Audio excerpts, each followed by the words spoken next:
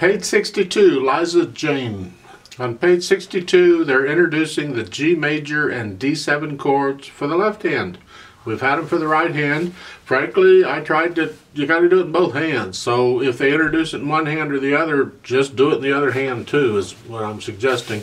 And they show the notes for them the way they're used in this book.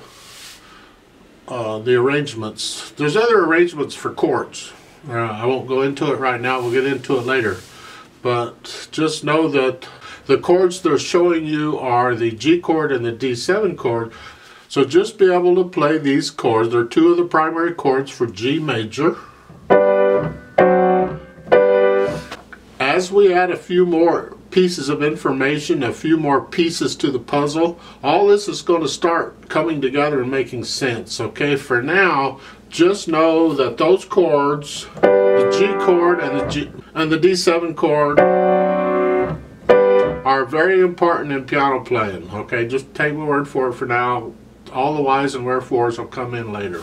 In Liza Jane, it's just two lines lying, a little short thing. The melody is in both hands, one or the other.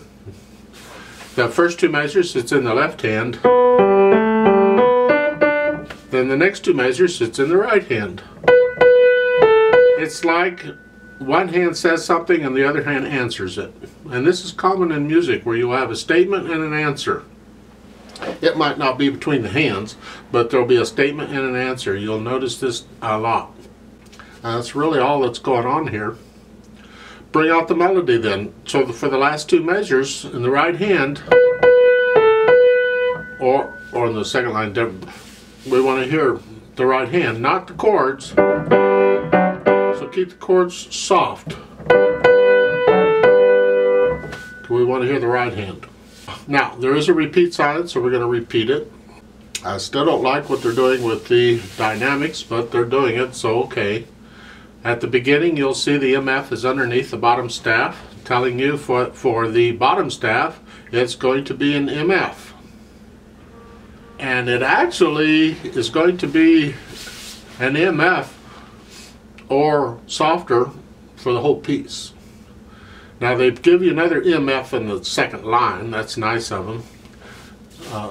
But I would really prefer they put the MF in the middle, between the staves, and just here, this is how loud the piece is.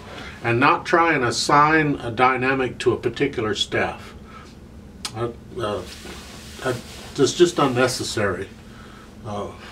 In the third measure over, you get an F between the staves, but it's not exactly between them, it's a little higher up. They're trying to attach it to the top staff.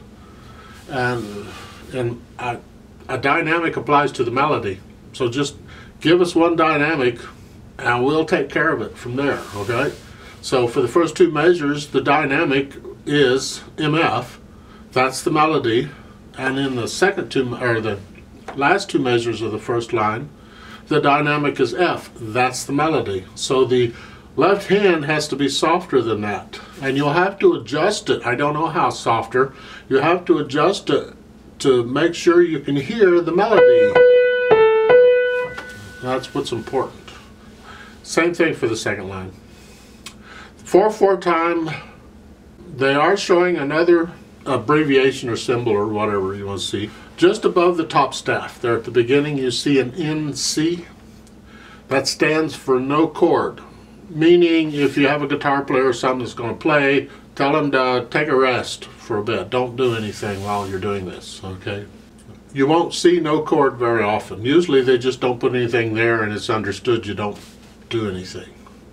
Then when you get over to the last two measures of each line, they have the little boxes and they want you to put in the name of the chord. And then if you're a guitar player or whatever, you can play along at that point. It's up to you whether you fill in the boxes or not. They have the boxes in the line up above, but in the very top of the page, they're showing you what the chords are. So let's go ahead and try this Liza Jane out. I'll give us 4 counts and we'll play it together. Now, your hands are in G position in case you didn't know. Alright. 1, 2, ready, go.